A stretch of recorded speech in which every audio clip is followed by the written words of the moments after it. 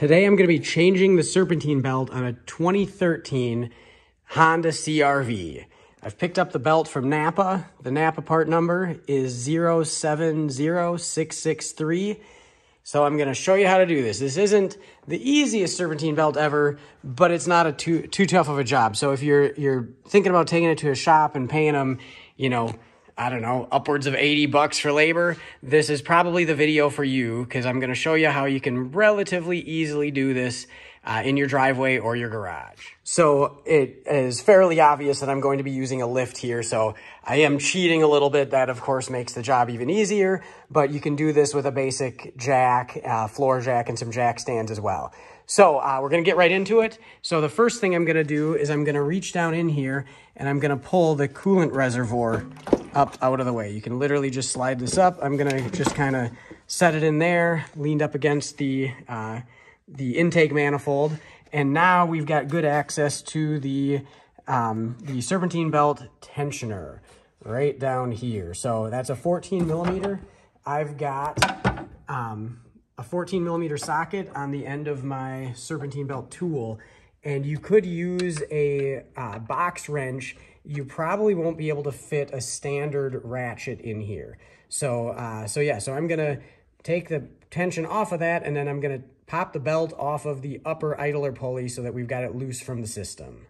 So now that I've got it popped off that pulley, I can release the tension, pull this out of there, and now we're free to get the belt off of all the pulleys. So now I'm gonna lift this thing up and we're gonna go underneath. So the next thing I'm gonna do is take the wheel off.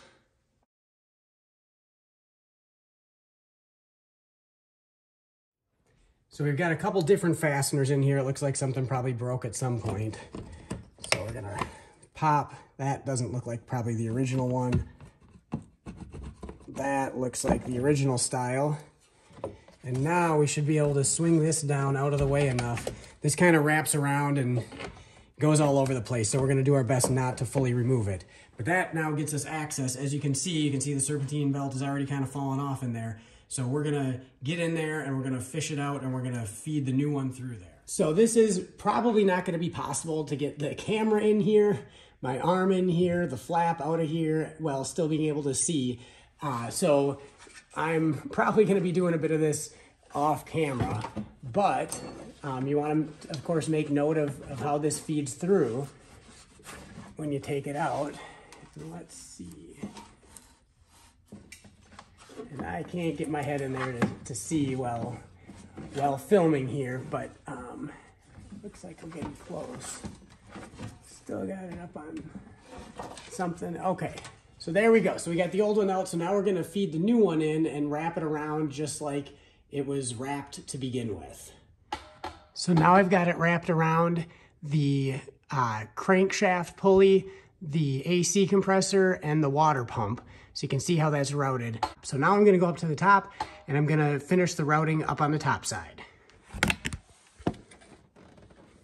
So up here, I've got it around the bottom of the tensioner and underneath the bottom of the alternator, and then it's just going to come up and go across the idler on the top, but we need to get the socket on here to take the tension off the tensioner before we can loop it around that last idler. So that's what I'm going to do here. All right, so I've got it reinstalled.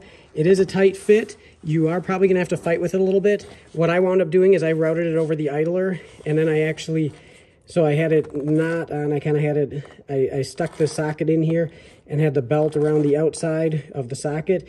And then I took the tension off the tensioner and I was able to slide it over. Because this pulley's smooth, it's a little easier to slide a tight belt over versus the ribbed one with the lip on the edge. You need a little bit more slack. So that was the way I did it. That was the last pulley I did. Took the tension off it, slipped the belt over, and now we're good. So now I'm just gonna go back down below here and we're gonna put the cover back up, get the fasteners in, and then we're gonna put the wheel on. We're gonna drop it down, we're gonna start it up, make sure everything looks good. So we got it running here. Everything's looking good. So the last thing that I need to do then, and it probably wouldn't be bad to do this with it not running, but it's fine to do it running as well. We're gonna drop this coolant reservoir back in. Now we're good to go. So we can close the hood on this thing and send it out the door.